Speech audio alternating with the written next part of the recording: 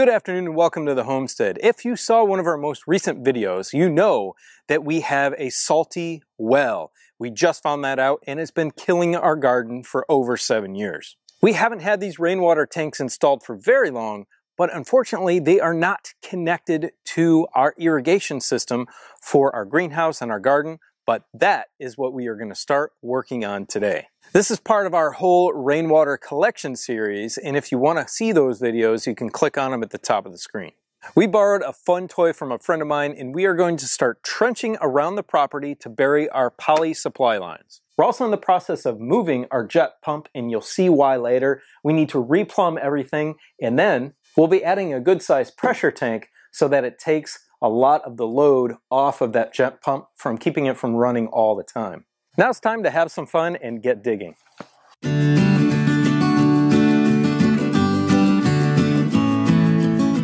First thing I need to do is get this slimmer bucket on the arm, because digging this trench, I really don't need a super wide trench. It's just for that one poly line.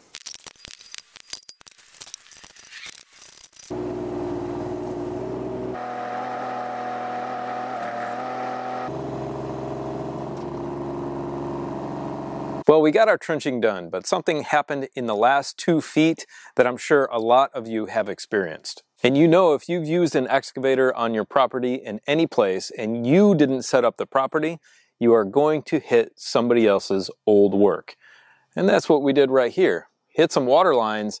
I had no idea they were there. So you should always have extra repair couplings, PVC, other couplings, glue on hand, because you never know when you're going to be doing work and you can't take a 50-mile round trip to the nearest town. We're putting our poly line in, and I need another section of line to go on the end of this. In my opinion, this is a bit easier than doing PVC just because it's quite flexible. Although when it's colder, it's a little more inflexible. And you need to put these barbed connectors in the end of it. But since it is cold, you're not pushing that in. So what you need to do is to heat up the end of it with a torch. Then you're going to secure it with a stainless steel hose clamp. Make sure it's stainless steel hose clamp because it is going below ground. And also make sure when you're heating up the plastic at the end, even though these are quite thick walled, don't melt the plastic, don't burn the plastic, because it's a water line. You're going to be in trouble if you weaken it too much. Now I've done it where I've laid these out in the sun before, and that also works. If it's in the middle of summer, you can just hold them outside, or let them sit out in the sun, and you really don't need the torch.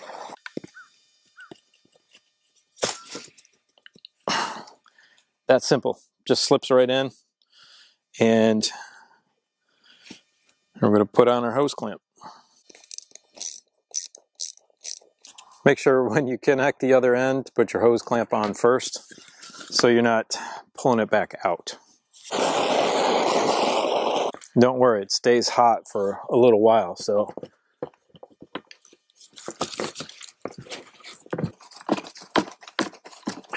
you have to take a few seconds to get it on there. It's not a problem. You're good to go. I finally found a pressure tank. I had to go about 45 miles for it, but here it is, and I'm super happy to have it. Now I am dry fitting and designing in all of the components for the jet pump and the pressure tank in its new configuration. And I'm adding a few parts that I probably needed on the last design, and I will show you what those are. But the reason to do the pressure tank with the jet pump is to take a lot of the workload off of the jet pump. If I'm out there and I'm watering and irrigating with the rainwater system without the pressure tank, this pump would be constantly running. So that's not good for the longevity of it. Although it's a good brand, it will go for many years. But I do want to save it the best that I can, and having a pressure tank along with that is going to do that.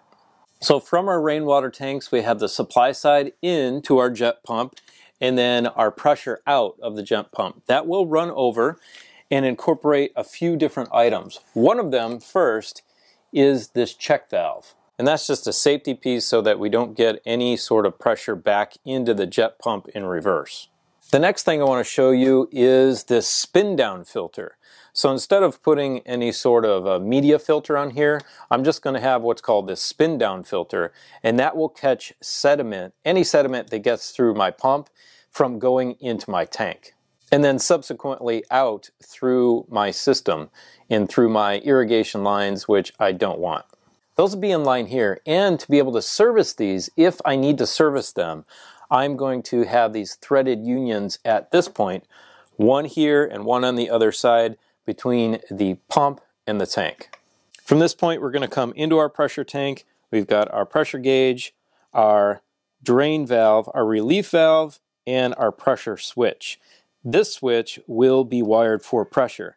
The switch over here on the jet pump, as you can see, I've taken off the pressure line.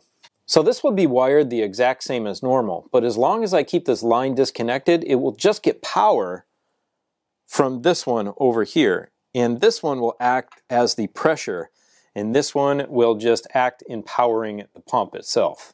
And here's our dry fit. We've got our union there. This is the supply in, the discharge out. We've got our check valve, our spin down.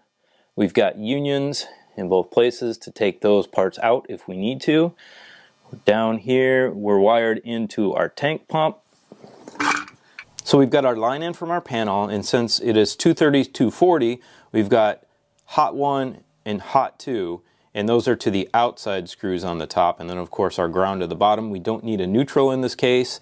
And then matching the wires, the whites on this side and the blacks on this side, this is our power out on these two to our other pressure switch on our jet pump. And then those go outside to outside, same configuration. And then these are per manufacturer specs to power the pump. Come out of our pressure tank, we've got another union, and then out to our well house, which is all the way down over there.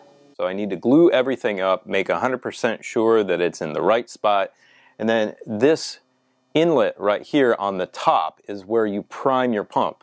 You have to pour, I think it's over a half gallon for this particular pump, inside first. Do not start the pump, do not turn on the power without water inside. The inlet for this is not very big at all. It's only about 3/8 of an inch. So you're going to be here for a while, gently filling this thing up.